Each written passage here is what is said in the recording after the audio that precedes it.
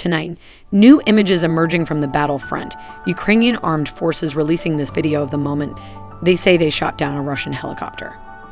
The fire-engulfed aircraft hurtling towards the ground. Here, another Russian aircraft, a fighter jet, falls from the sky. The Ukrainian military says it took down the plane, smoke billowing in its wake as it crashed into a residential neighborhood about 90 miles from Kiev. The Ukrainian Emergency Services says these are the remains of the jet bombs, undetonated mere steps from homes. The scenes of war where Ukrainians continue to fight with limited help from Western allies. In a Zoom call with U.S. lawmakers, Ukrainian President Volodymyr calling for greater military assistance, including the transfer of fighter jets from Eastern European countries and the establishment of a no-fly zone. The U.S. and NATO still resisting such a move, warning it could prompt a full-scale war in Europe. Fly zone? As might be just a bridge too far. They're not willing to say that right now. The U.S. plane shooting down another Russian plane, or vice versa, is something that could really escalate to a nuclear war.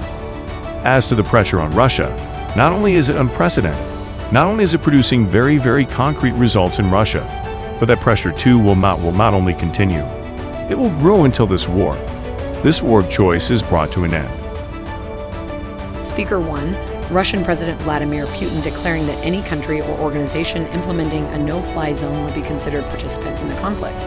And as Ukraine pushes for more sanctions, Putin stating the sanctions already imposed on his country are equivalent to a declaration of war against Russia on the ground in Ukraine, a show of solidarity from the U.S. Secretary of State Antony Blinken, side by side with the Ukrainian foreign minister on the Polish border.